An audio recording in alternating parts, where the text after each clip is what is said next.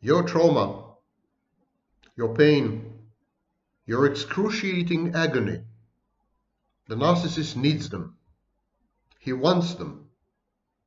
This is exactly the medicine, the cure, the path to healing. He uses your negative emotional energy to regulate his emotions, which are dysregulated, like in borderline, to stabilize his moods, which are labile, to curb and control his impulses. Your pain, your trauma, make him feel secure and safe and calm and accepted and held in a world which otherwise is unpredictable and dangerous and hostile. This is an insight that you must understand and accept. The narcissist needs you to suffer. He consumes your suffering. It is the raw material upon which he constructs his inner peace. The narcissist is not evil. He's not a sadist in the sense that he doesn't derive pleasure from inflicting pain on you, but he needs your pain. He elicits, he provokes it, he makes sure it happens. Because it's the balm, it's the medicine, it's the only medicine. And it's the only way he knows how to relate to others, via suffering and via pain. And this is the topic of today's video. My name is Sam Vaknin, and I'm the author of Malignant Self-Love, Narcissism Revisited, and other books, ebooks, and video lectures on narcissism and personality disorders. I'm also a professor of psychology in several universities, and this leads me to a few administrative issues. Before we get to the main topic of the video, as usual in my videos, let's clear a few outstanding issues. Let's start with the issue of credentials. People have been writing to me, why do you reel off your credentials? Why do you bother? Why do you answer these clowns? You should ignore. I disagree. I think people have the full right to ask me, who am I professionally? What are my credentials? What's my track record? On what do I base my claims? What is the foundation of my erudition and learning? I think these are absolutely pertinent questions, not impertinent questions. And I have an obligation, a commensurate obligation, to respond to these questions and gratify the need to know. Moreover, I encourage all of you to direct the very same questions to anyone online who claims to be a doctor, or who claims to have an academic degree of any kind, or who claims to be a psychologist. Ask them, where did you get your degree? When did you get your degree? Are you teaching somewhere? What academic papers have you published about the topic that you claim to be an expert on in peer-reviewed journals? In the last year and a half, I published 12 papers in peer-reviewed academic journals, and all of them deal with narcissism.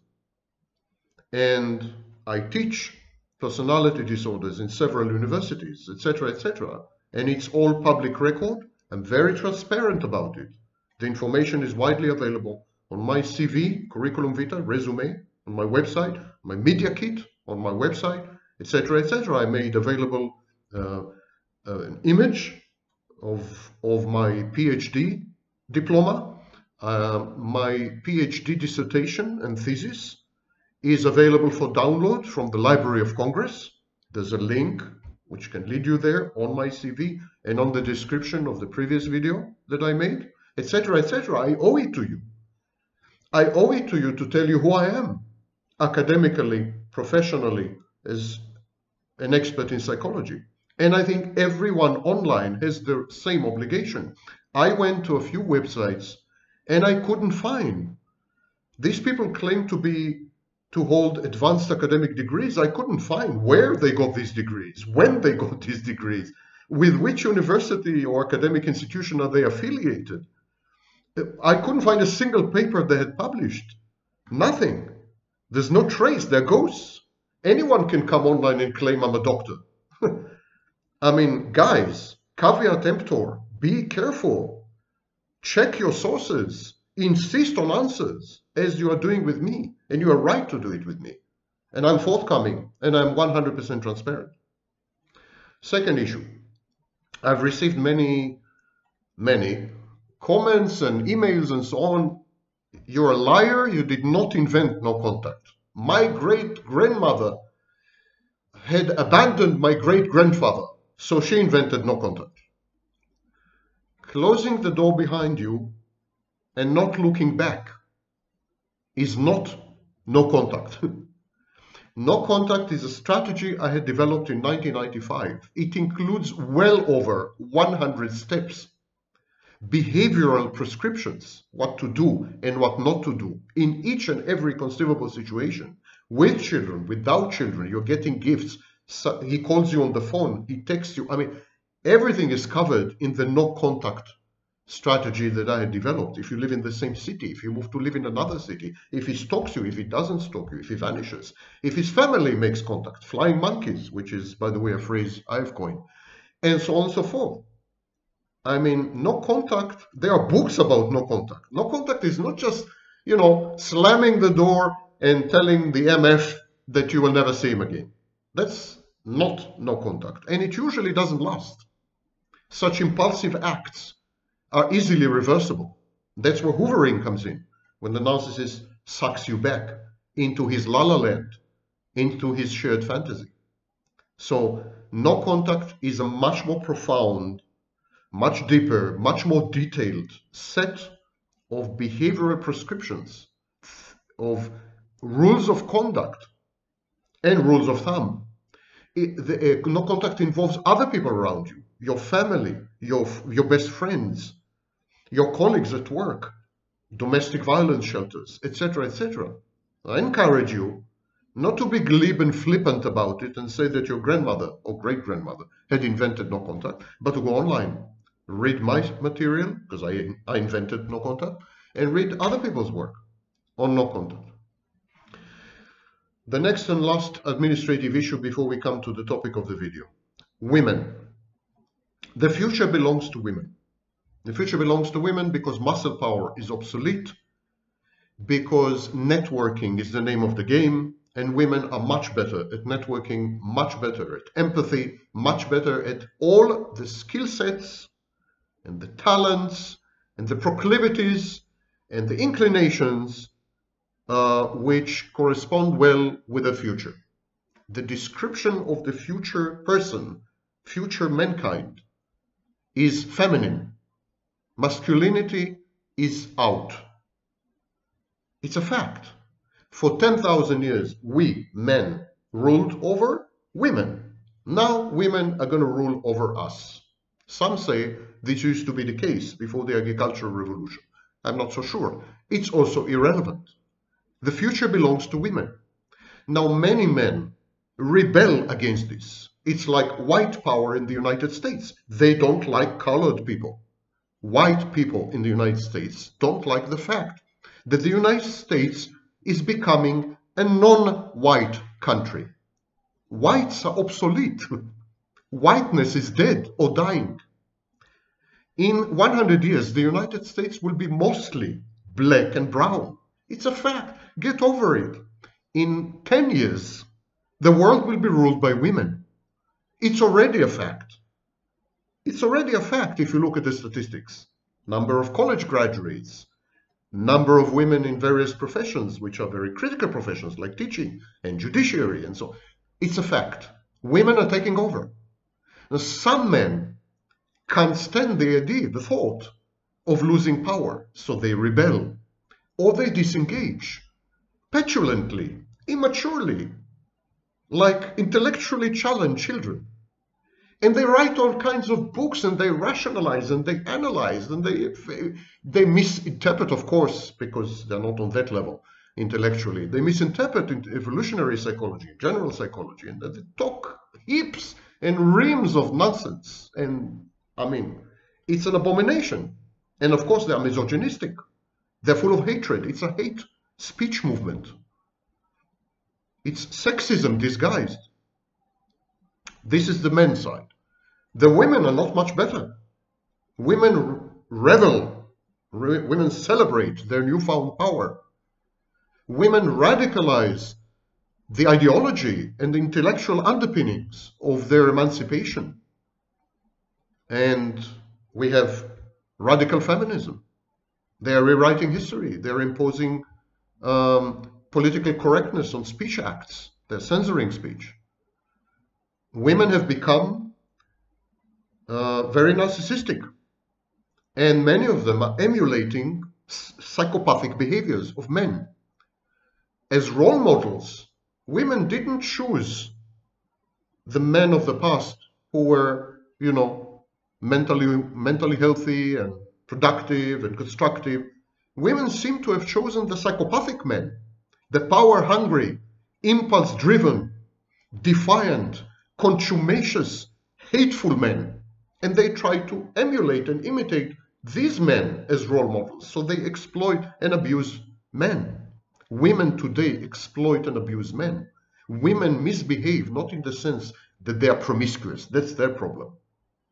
Women misbehave in the sense that they use men, objectify men, dehumanize men, the way men did to women for millennia.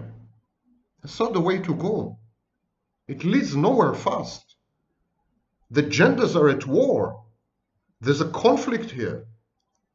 And each side is going to use and leverage their assets. Men are going to use and leverage their muscle power, their revolvers and guns, spew hatred. Women are going to use children and legislation that is still antiquated, 19th century legislation, at least mentally and philosophically. There's going to be a war, and no one is going to win. The big loser will be humanity. We need to step back. Okay, apropos men and women and what they do to each other, today, as I said, we're going to discuss how your trauma and how your pain and how your agony feed into the narcissist's deepest needs to regulate his moods, his emotions, and to feel good, to restore homeostasis, equilibrium, and inner peace. And we start, of course, with Bessel van der Kolk and his masterpiece, The Body Keeps the Score. Bessel van der Kolk is arguably the #1 trauma expert in the world today.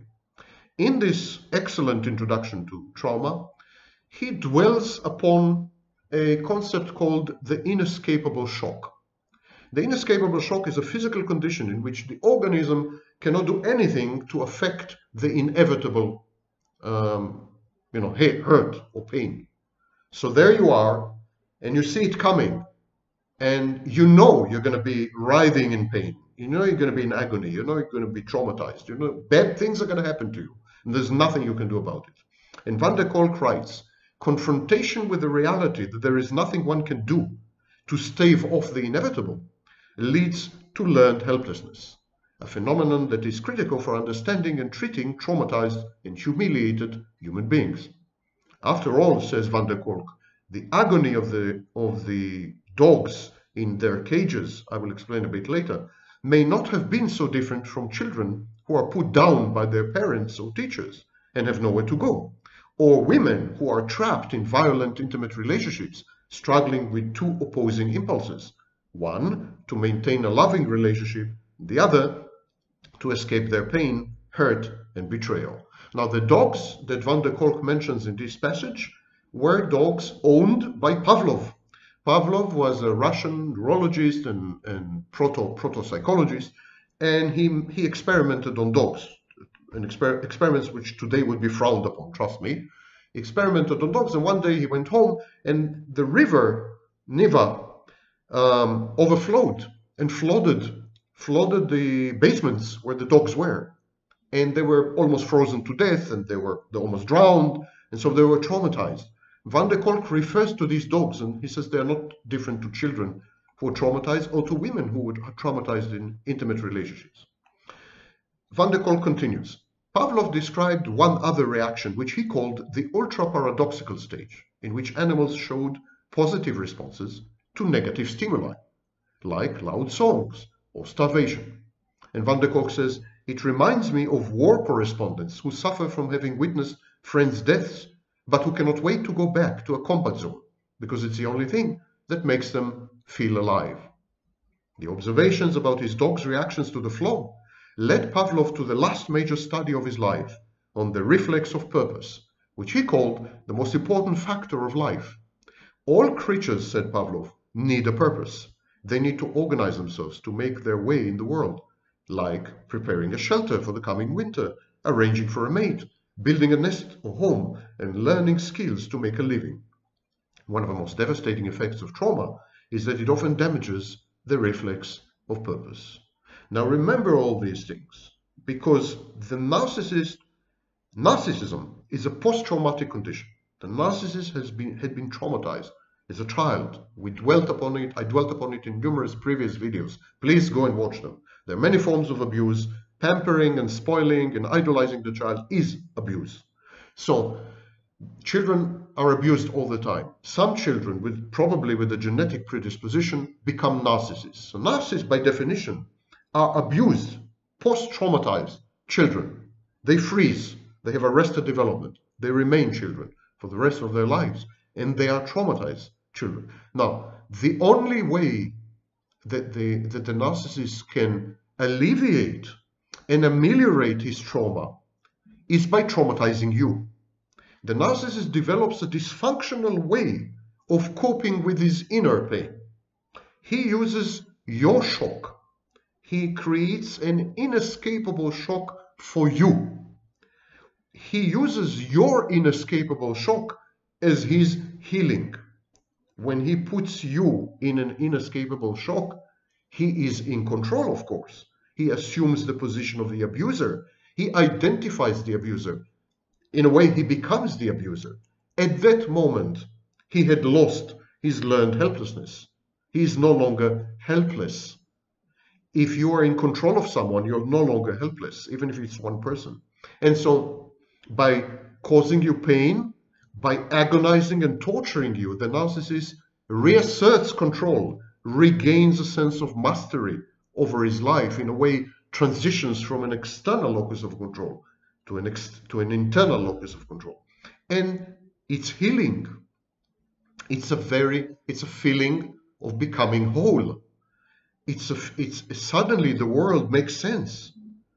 Suddenly you can navigate.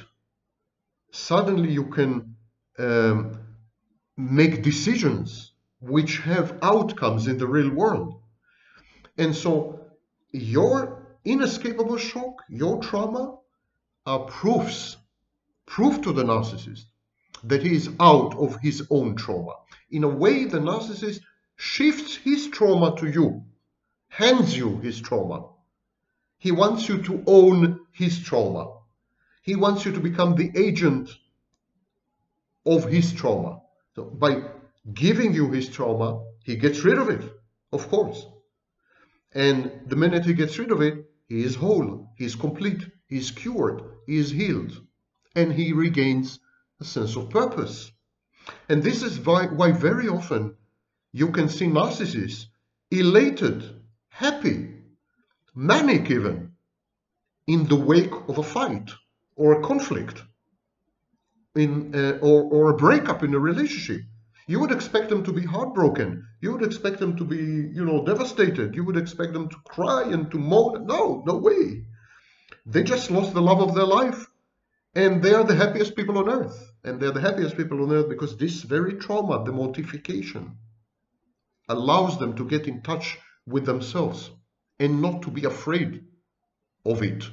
The mortification, the narcissistic injury, the extreme injury, allows them to experience emotions and moods and not be afraid of this experience, but because it is not going to get out of hand. They are not going to lose control. And why they're not going to lose control? Because they control you. It's controlled by proxy. They render you, they make you into an emblem, into a symbol of the restoration of their internal control. It's like, because you remember, the narcissist doesn't have anything inside. There's no ego, there's no self, constellated self, there's nothing there. It's a vast emptiness. Everything that happens to the narcissist happens from the outside. When the narcissist wants feedback to regulate his sense of self-worth, he goes outside, not inside. He asks people to give him narcissistic supply. Similarly, when the narcissist wants to regulate his sense of self-control, when he wants to feel safe, secure, accepted, loved, not traumatized, when he wants to render the world predictable, controllable, friendly, not hostile, he needs you to give him this gift. And the only way you can give him these gifts, the only way you can calm him down, the only way you can restore him is by destroying yourself. Your devastation, your ruination, your annihilation is his restoration, his flourishing, his elation, his ego syntony. This is at the core of nihilism.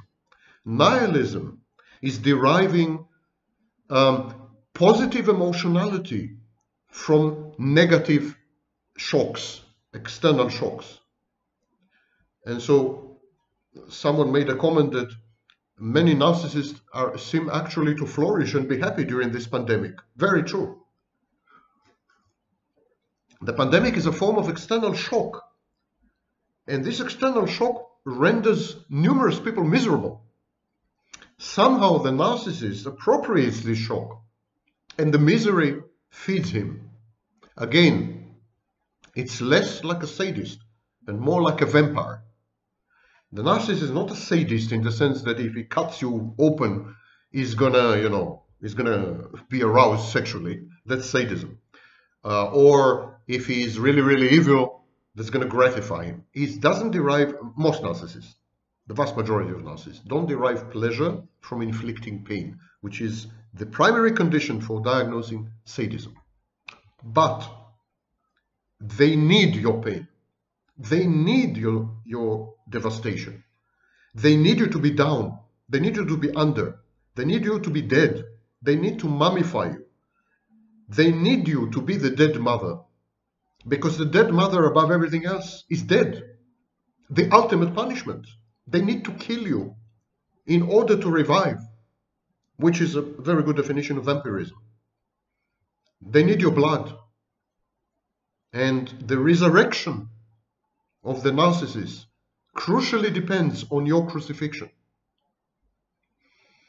I'll quote from another book, Awkward, by Tai Tashiro. There was a guy called John Gottman. He and his colleagues made seminal studies in the University of Washington. And they discovered that people keep a mental ledger, a mental accounting book with positive and negative behaviors. Like, you would remember all the positive things I did to you and remember all the negative things I did to you. And you will keep them in a ledger. You try to balance them by the end of the day.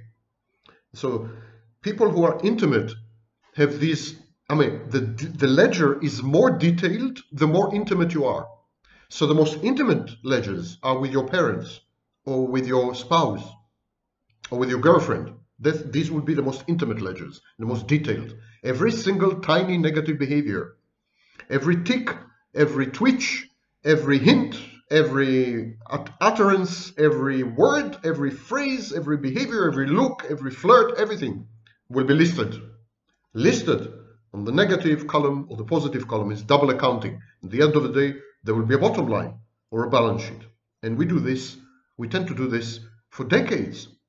And Gottman discovered, and his colleagues discovered, that behavior, interpersonal behavior, is utterly dictated by the ratio of negative to positive behaviors. So this informal ledger, account of behaviors, there's also another number, and that's the ratio. Ratio of negative to positive and ratio of positive to negative. It so much resembles accounting that Gottman called it the emotional bank account.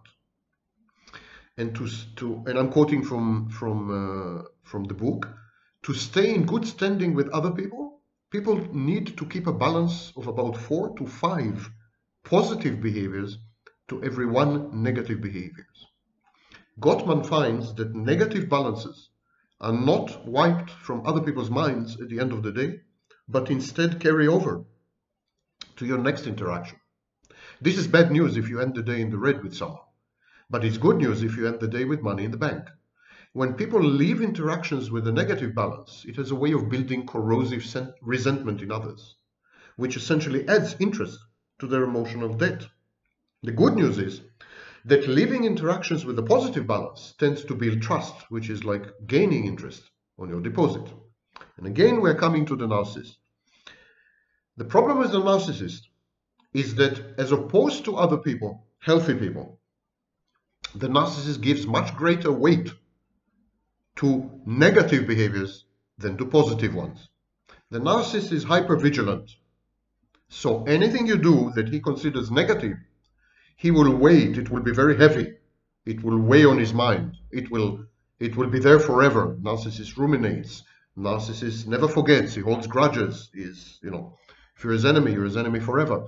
It's negative behavior in the narcissist mind is much heavier, has much more weight than positive behavior. So while with normal people, you would need a ratio of 4 to 1, with a narcissist, you would need a ratio of 400 to 1. And even that will not work. So it is this misalignment in weighting. It is this dysfunctional weighting system that renders the narcissist vengeful, defiant, hateful, holding grudges, and so on. So the narcissist, as opposed to a healthy person, has a bank account and a ledger which lists almost exclusively the negative things you do to him and the negative things he does to you. Of course, a narcissist would try to balance the ledger. But if the ledger is comprised only of negativity or mostly of negativity, then his side would be also negative. If the narcissist perceives you to be a negative person, he thinks everything you do to him is negative. He thinks you are out to get him. He's paranoid in a way. He thinks you're envious of him. He thinks you're undermining him. He thinks you're being passive-aggressive. Every look you give, every word you say, he misconstrues as negative or insulting or humiliating or slight. If he is hypervigilant, if everything is negative, of course, the narcissist's reaction, trying to balance the mental ledger, would also be negative. And this, of course, this is delusional. To judge the world through a filter, any filter, the filter of negativity, for example, that's a delusional disorder. Delusional disorder means that we have an impaired reality testing. We don't see what's really happening. But we take in the information and then we filter it. Some of it we eliminate, and this is called confirmation bias. So some of it we eliminate, and some of it we reinterpret. This is called reframing. And most of it we just arbitrarily assign to one column of the ledger. So I gave an extreme example in the video about empathy, where you tell the narcissist, do you need help? You tell the narcissist, do you need help? The narcissist would regard this as a negative comment. Because what do you mean, do you need help? If you say to the narcissist, do you need help? It means that he is helpless. It means that he is inferior. It means that he's deficient and weak and doesn't know what to do. It means that he needs you. It means that you're superior to him. It's all negative. So the narcissist would tend to imbue everything, to paint everything with a negative brush. And that creates a delusional disorder. But the narcissist has 2 peculiarities.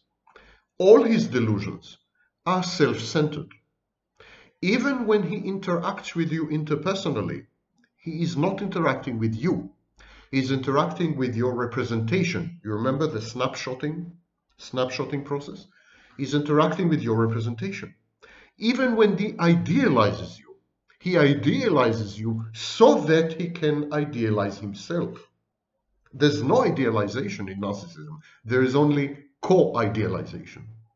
If the narcissist idealizes you and considers you to be the most beautiful, drop-dead gorgeous, brilliant woman on earth, that makes him irresistible. It makes him a genius, because a woman like that would only be with an irresistible genius. So even when the narcissist idealizes you, he co-idealizes. It's about him. It has to do with him. It's not about you. You're nothing. You're a peg. You're an excuse. You're a trigger. You are an abstract. You're a symbol. You're an emblem. You're a representation. You're an avatar. Enough? You're nobody. That's why you're so easily interchangeable. And so the narcissist delusional disorder is exclusively self-centered, while most delusional disorders are not. And the second thing is the narcissist is self-aware. Get rid of the nonsense, the online propagated nonsense, that narcissists are not self-aware. They're fully self-aware. But they attribute the discrepancies that inevitably and invariably arise not to an impaired reality testing, but to the inferiority, malice, envy of other people. So the narcissist would notice, for example, that women constantly break up with him. Women constantly cheat on him. Women constantly betray him. So he has two options. He can say something's wrong with me. And he says it actually.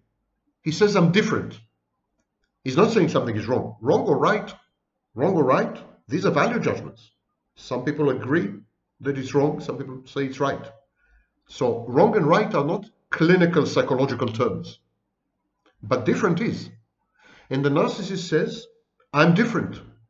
I am not normal, thank God. I'm not common, I'm not average, I'm not typical. I'm unique, I'm idiosyncratic. I'm unprecedented, I'm unparalleled. He knows he's different. And he realizes that his differentness, he realizes that his freakishness, in a way, generates in other people behaviors that they usually, that are atypical. People don't behave this way, except with him. And so he has to explain this to himself, above all. And he says, well, people do this to me because they are malicious, they're dumb, they're envious, and so on. So that he externalizes, he has alloplastic defenses. He externalizes the locus of control. He says, it's their fault. I am different, but their reactions to my differentness, their reactions are dysfunctional. Their reactions are sick and envious and malicious. They're the psychopaths. They're the narcissists. The narcissist uses devaluation, therefore, to bridge the gap between perception and reality, which leads us to the critical, central concept of this video, which is the grandiosity gap. Anytime there's a gap between self-perception, self-image, self-appraisal, self-evaluation, and reality, drab, shabby, routine reality. Anytime there's an abyss, a chasm opening between these two, the narcissist experiences something called the grandiosity gap. It's like a gap, exactly. It's like it would be staring down into the abyss, and very often the abyss staring back at you. The narcissist is emotionless, not in the sense that he doesn't have emotions, but in the sense that he has access only to his negative emotions. So he has no access to emotional positivity, and he doesn't do well positive emotions. He fakes positive emotions, or he gets it wrong. It's awry. It's creepy. It's off key. It's awkward. So narcissist is emotionless, and he's also not interested in people, because he considers himself the next step in evolution. He considers himself so vastly superior to people. I mean, narcissists can say, the difference between me and an average person is bigger than the difference between an average person and a chimpanzee in IQ terms. That's a typical narcissistic sentence. So why would you be interested in a chimpanzee? Narcissists are not interested in people. They find them boring, dull, repetitive, stupid, etc., etc. And also, narcissists don't have positive emotions. And so narcissists are dull and excruciatingly boring because they are focused on themselves and on their interminable monologues. They may be entertaining for an hour or two, but narcissists are one-trick ponies. They are, after a while, they become old. Narcissists are internally dead. The clinical term in psychoanalysis is destrudo. There's libido, which comes from eros, which is the power of life. And libido includes the sexual component, of course. Sex is a manifestation of life and leads to life, new life. So libido. And the opposite of libido is the destrudo. And destrudo comes from Thanatos, which is the force of death, force of life, eros, force of death, Thanatos, libido, and destrudo. Narcissus is internally dead. He's the walking dead. And yet he's convinced that he is awe-inspiring and that he's fascinating and so on. That's another form of self-centered delusion. So to summarize, the narcissist is a delusional disorder. And he has a delusional disorder that is unique, really unique, in the sense that it's very self-centered. And his self-awareness doesn't lead to insight. It leads to reframing the environment, reframing the narrative so that he is never guilty, he is never to blame, he is never responsible. And then he puts it on you. And he puts it on you. He puts it on you by doing two things. He monitors closely everything you do and everything you say, and he misinterprets most of it as negative. He holds it against you in a way. He has a ledger that is against you ledger. And he balances this by behaving negatively with you. And why does he need to do that? Why does he need to misinterpret and reframe everything you do and everything you say in negative terms? Because he needs to torture you. He needs to hurt you. He needs to cause you pain. He needs to destroy you. He needs to devastate you. He needs to disappoint you. Why does he need to do that? Because he needs to externalize his trauma. He needs you to take his trauma away from him. He needs you to own his trauma. He needs to move the locus of his trauma from his empty self to you. And when he does this, he feels whole. He feels in control. He feels in touch with himself. He may even feel positive emotionality like joy or happiness. And so this is the sequence. He needs his delusions to consider you as a negative entity. He needs to consider you as a negative entity to justify his torture and abuse of you. And he needs to torture and abuse you so that you can experience his trauma, so that you can take his trauma away from him, and so that he can control you, so that he feels that he is again in control. By becoming the abuser, the narcissist is rewriting history, rewriting the early conflict, the early childhood conflict. And this time, he comes on top. With his dead mother, he was a plaything, he was a nothing, he was an object. With his dead mother, he was hurt, he was traumatized, he was ruined, he was destroyed, he was the victim with his dead mother. He needs to victimize you in order to become his dead mother, because his dead mother had the upper hand, and he needs to have the upper hand in order to heal. And so this is at the core of cold therapy, by the way. We re-traumatize the narcissist so that he can experience the trauma again, and this time emerge on top without resorting to conveying the trauma, without resorting to traumatizing someone else. Narcissist traumatic experience is contagious, is infectious. He infects you like a virus. So we need to isolate him. We need to isolate him so that he can spew out the viruses and they will infect no one. But then he will see that nothing happens. He survives. He's alive. As things stand, if there's only you and him, the narcissist will infect you with his trauma. And he needs to infect you with his trauma because this way he had externalized his viruses. He had given you his viruses. And his body, his mind, they're clean and clear. And so all this has to do with what I mentioned, the grandiosity gap. Now, narcissists, consequently, as a result of all this, narcissists are hateful, they're aggressive, they're destructive, they're hurtful to both self and to others, even to significant others. I usually call them insignificant others. But the narcissist cannot admit it. You cannot say, you know what, let me think about, yeah, I'm bloody hell, I'm a horrible person, I'm hateful, I'm aggressive. You know, realizing these things, realizing these behaviors and these qualities in him, they would lead to severe ego dystony, severe discombobulation, severe inner conflict and inner dissonance. No one can survive this, not even the narcissist. So what the narcissist does, he projects these qualities. He projects them onto other people.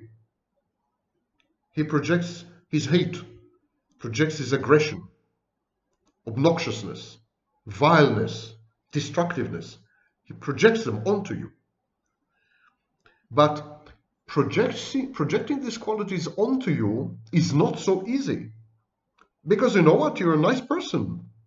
You're empathic, you're loving, you're caring. Every time you love the narcissist, every time you care for the narcissist, you're undermining his ability to project onto you. Your love, your acceptance, your empathy are perceived as sabotage, obstruction. The narcissist needs to project the negative part in him onto you. He needs to believe that you are the hateful one, the deceitful one, the destructive one. You are the monster. You are the monster. You're the enemy. You're the dragon. He needs to believe that, honestly, sincerely, because he can't live. He can't survive with the realization that the monster is him, that he is the Frankenstein, that he is the zombie. He can't digest it. He can't accept it. He needs to move this realization onto you. He needs to see you this way. But you're not letting him. You're undermining. You're sabotaging. You're preventing him from doing this by being nice, by being kind, by being helpful, by being empathic, by giving him advice. He hates your guts for this. You don't let him do his thing. You don't let him project onto you. You refuse to behave like the monster that you should be. He is dimly aware of his projection because you make it very difficult for him to really see you as an evil person. So then he does something. He uses a defense mechanism called projective identification. Projective identification is when he forces you, absolutely forces you to behave like a monster. He tortures you, he provokes you, he evokes in you trauma, he undermines you, he constricts you, he limits you, he fights with you, he does everything in his power to convert you from an empathic, loving person into a vile, evil, super aggressive, defiant, psychopathic, hateful abuser. And the projective identification, if it's successful, makes you this way. You develop a narcissistic and psychopathic overlay. You become a narcissist or a psychopath for a while. And this makes the narcissist happy. You see, he says, I told you so. Didn't I tell you she was a psychopath? Didn't I tell you she was a narcissist? Was that not expected? Didn't I predict this? It's not my fault. You say I'm okay. She's the one.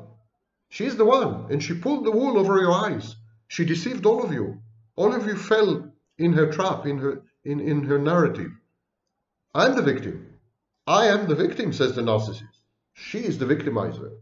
I'm the abused. She's the abuser. It's a hall of mirrors. I mean, you just got it wrong. And so he forces you to be an abusive monster because then he can ignore the fact that he is hateful, aggressive, and destructive.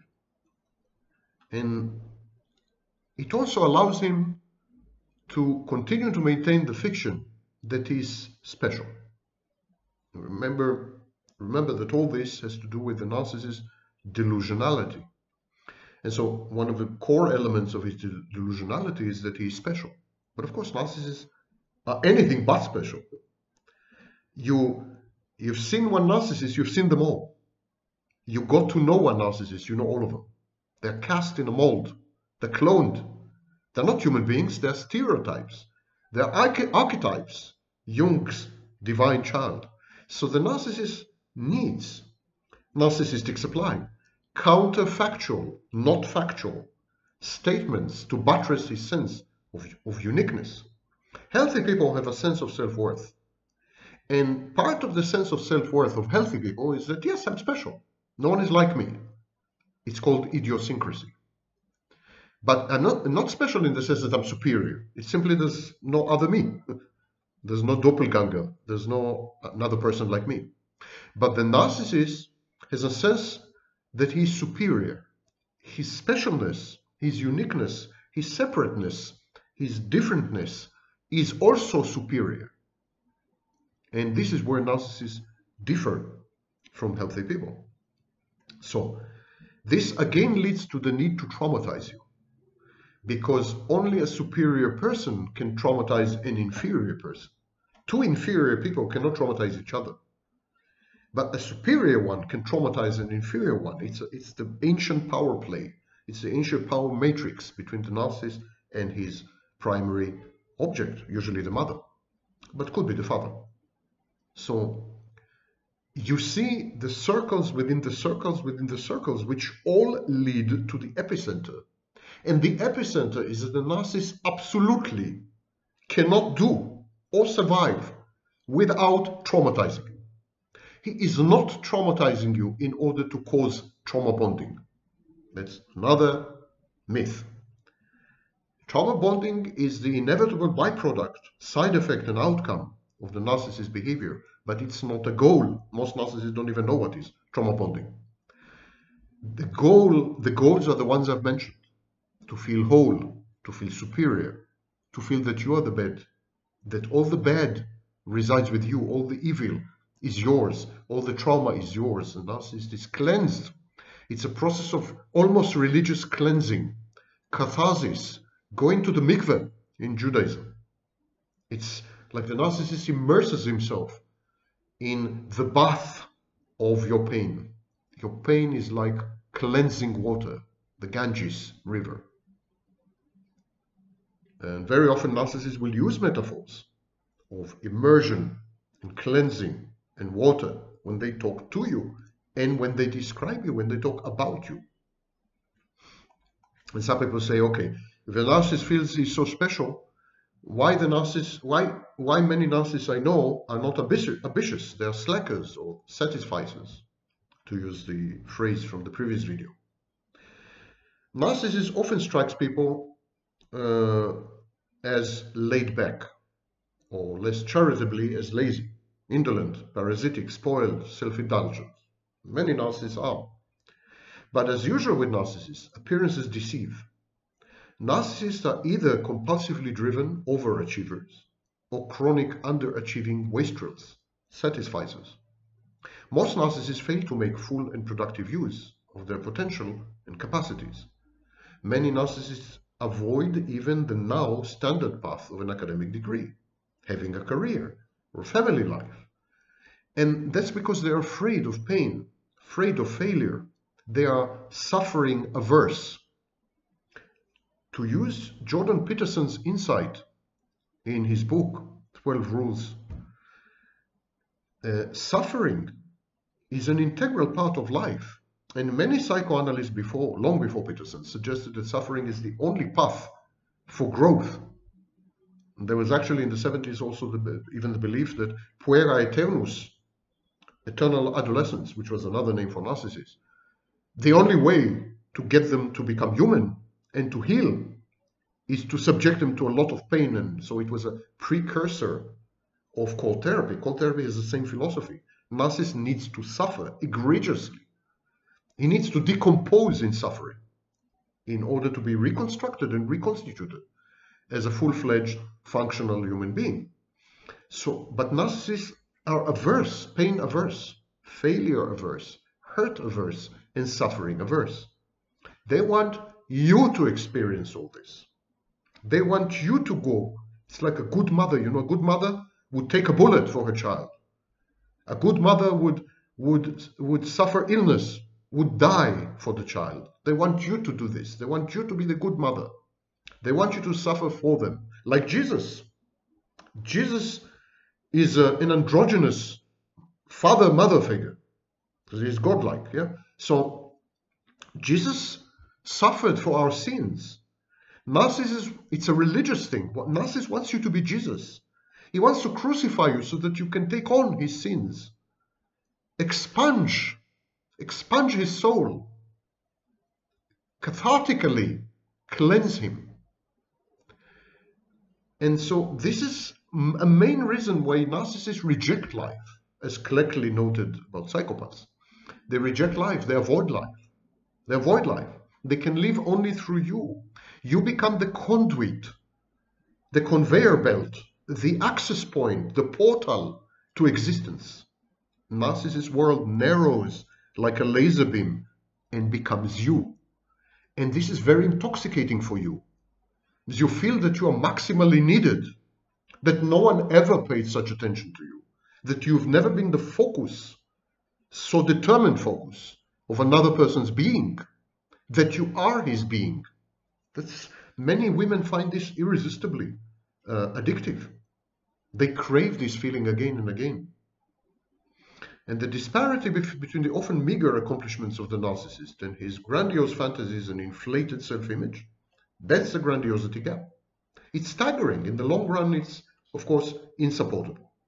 It imposes onerous exigencies on the narcissist's grasp of reality, his social skills. You can't maintain this fiction and facade for long. It pushes a narcissist to seclusion or to a frenzy of acquisitions. Cars, women, wealth, friends, power. No matter how successful the narcissist is, many of them end up as pillars of the community. Many of them end up in positions of power and authority, and others are abject failures. But no matter how successful the narcissist is, the grandiosity gap can never be bridged. The narcissist's fantastic false self is so demanding, so unrealistic. His superego, his inner critic, is so sadistic that there is nothing the narcissist can do to extricate himself from a Kafkaesque trial that is his life. Narcissist is constantly in front of a tribunal that says, you're not good enough, you're a failure, you could have done more, look at yourself. And Narcissist explains away the yawning abyss between his omnipotent and omniscient self-image and his drab pedestrian life by attributing it to outside forces. So he becomes a conspiracy theorist. He says that people, some forces, some people, some institutions, they're conspiring to keep him down. He says that whatever happens to him is an ineluctable phase, unwelcome but inevitable phase, where he is opposed and he is resisted, but he's going to ascend, he's going to self-actualize, he's going to succeed, he's going to make it. You see, narcissists spend most of their lives in fantasy, in storytelling, in narrative construction, in the movie, the endless movie. And you are an actress, and your role is to suffer. Your role is to embody all these impersonal forces, unnamed, anonymous, faceless people who are out to get the narcissist, to obstruct him, to put him down, to reduce him to size, to F up his life. You are the stand-in. You are the placeholder, Stellvertreter in German. You are the one who stands in for all the others. So he's punishing you because he's punishing humanity. He's torturing you because you're human.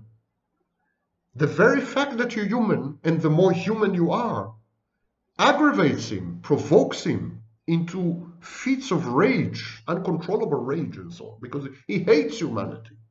He hates humanity, and you're human. It's the same way you hate narcissists, and you take it out on me. I didn't do anything to you. I don't know even who you are. But here you are sending me comments and emails, wishing me dead in the pandemic, just because I'm a narcissist. So I represent all narcissists to you, so you hate me. and you represent all humanity to me, so I hate you. The narcissist is a slave to his own inertia. Some narcissists are forever accelerating on the way to ever higher peaks, ever greener pastures. And other narcissists succumb to numbing routines, the expenditure of minimal energy, and to preying on the vulnerable. I discussed this in the previous video about satisficing. But either way, the narcissist's life is out of control, at the mercy of merciless inner voices, internal forces, as well as external ones. Narcissists are one-state machines programmed to extract narcissistic supply from other people. End of story. And to do so, they develop early on a set of routines, and most of these routines are set in stone, immutable. And this propensity for repetition, this inability to change, this rigidity, they confine the narcissist, they stunt his development, they limit his horizons.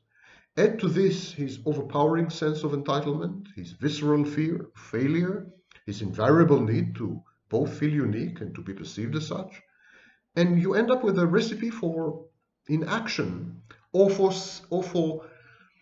hurtful, even sadistic action, but sadistic not in the classical sense.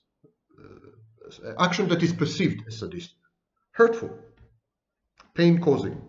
What does a narcissist have left? What does he have? He has nothing left but to torture you. He's a constant failure in his own eyes. Even if he's the president of the United States, he's still a failure.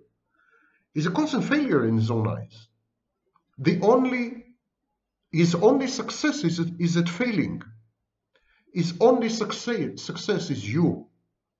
Because he owns you, he controls you, he causes you pain, he brainwashes you, he makes you do what he wants. You are living proof of his abilities and capacities, however vile and evil they may be. Your pain and agony are his accomplishments. The underachieving narcissist dodges challenges, eludes tests, shirks competition, sidesteps expectations, ducks responsibilities, evades authority because he's afraid to fail, because doing something everyone else is doing endangers, undermines his sense of uniqueness. And so this is why people say narcissists are lazy and parasites. His sense of entitlement, with no commensurate accomplishments, no investment, aggravates people, aggravates his milieu. People tend to regard such narcissists as spoiled brats.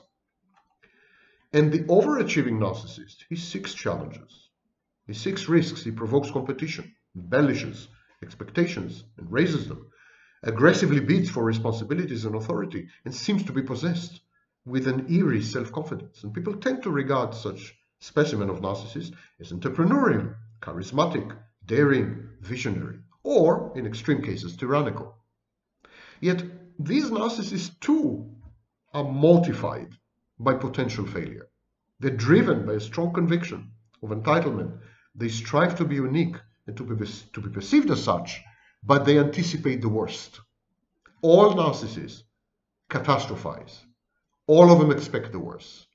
All of them are tense, muscularly tense, anticipating the other shoe to drop, the trauma to hit, the mortification. They all are awaiting the moment. And their only way out of this anxiety, the only anxiety-reducing mechanism, their only anxiolytic, is you. Because they bring on the trauma that they're expecting. If they expect a breakup with you, they will make the breakup happen, preemptively abandon or mistreat you. So you are the instrument that allows them to fast forward, to get it over with, to let the other shoe drop. And you are also the repository of their trauma, their pain, as I mentioned before. Your perfect solution. This is why narcissists keep looking for intimate partners. People ask me, why do narcissists get married? Why do they need intimate partners if they have no emotions? For this, to channel their inner monster, to experience the pain and the trauma vicariously, to let someone else suffer, and to feel unique in the process and in control. The hyperactivity is merely the flip side of the underachiever's inactivity. It is fallacious, it's empty, it's doomed to miscarriage and disgrace. It is often sterile, illusory, smoke and mirrors rather than substance. The precarious accomplishments of such narcissists invariably unravel. They often act outside the law, outside social norms, outside science. Their industriousness, workaholism, ambition, and commitment are intended to disguise the essential inability to produce and to build anything long-lasting. Then theirs is the whistle in the dark, a pretension, Potemkin life. It's all make-believe, it's all thunder and bluster. The grandiose fantasies of the narcissist inevitably and invariably clash with his drab, routine, mundane reality. We call this constant dissonance the grandiosity gap. Sometimes the gap is so yawning that even the narcissist, however dimly, recognizes its existence. And still, this insight into his real situation fails to alter his behavior. The narcissist never learns, never changes. He knows that his grandiose fantasies are incommensurate with his accomplishments, with his knowledge, with his status, with his actual wealth, or lack thereof, with his physical constitution, sex appeal, you name it, and yet he keeps behaving. He keeps behaving as though these grandiose fantasies were reality, were true. And the situation is further exacerbated by periods of relative success in the narcissist's past. Nothing worse can happen to the narcissist than to succeed, than success. Has been and also ran narcissists suffer from a grandiosity hangover. They may have been once rich, famous, powerful, celebrities, brilliant, sexually irresistible. That's history. That's ancient history, but they no longer are any of these things. They are old, they're poor, they are not famous, no one heard of them. They're has-beens. But still, they continue to behave as though little has changed. No change, no learning. The balding, pot-bellied narcissist still courts women aggressively. The impoverished tycoon sinks deeper into debts, trying to maintain an unsustainable and lavish lifestyle. The one novel author, one miracle, one discovery scholar still demands professional deference and expects attention by media and superiors. And the once potent politician maintains regal airs and holds court in great pomp and circumstance. The wizened actress demands special treatment and throws temper tantrums when she is rebuffed. The aging beauty wears her daughter's clothes and regresses emotionally as she progresses chronologically. They're all in denial. And this is not limited to individuals. Human collectives, firms, churches, religions, nations, clubs, you name it, develop grandiosity hangovers as easily and as frequently as do individuals. It is not uncommon to come across a group of people who still live in a bygone, glorious past. This mass pathology is self-reinforcing. Members feed on each other's delusions, pretensions, and lies. Ostrich-like, they bury their collective head in the sand of time, harking back to happier moments of omnipotence, omniscience, and omnipresence. The grandiosity hangover and the grandiosity gap are the two major vulnerabilities of the narcissist. By exploiting them, the narcissist can be effortlessly manipulated. This is especially true when the narcissist is confronted with authority, finds himself in an inferior position, is manipulated by a psychopath, or when his narcissistic supply is deficient or uncertain. And one becomes aware of one's place in various hierarchies, some implicit, some explicit. Dominance hierarchy. We interact socially to establish these hierarchies, of course. One learns that one is not alone in this world. One gets rid of solipsistic and infantile, I'm the center of the world point of view. The more one meets people, and the more people one meets, the more one becomes aware of one's relative skills and accomplishments and limitations. In other words, one develops empathy. But the narcissist's social range and repertoire are often limited. The narcissist alienates people. No one wants to spend time with him, to be in his company. Many narcissists are schizoids as a result. They're hermits. They never go out, they never meet anyone. Their interactions with others are stunted, partial, distorted, and misleading. They learn the wrong lessons from the dearth of their social encounters.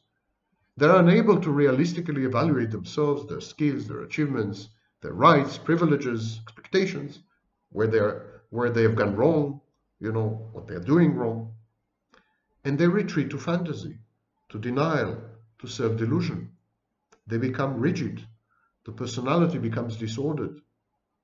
And you become the external memory, the external hard disk of their glorious moments and of their pain and trauma. And it is precisely this dichotomy, precisely the fact that you embody both the best moments of the narcissist and the worst moments of his life, his most positive emotions and his most negative ones, his elation and his pain, his success and his failure. You are there. You are a witness. You are a witness. And in the regime that the narcissist establishes, witnesses, dissidents, and opposition figures are often invited to tea and silenced.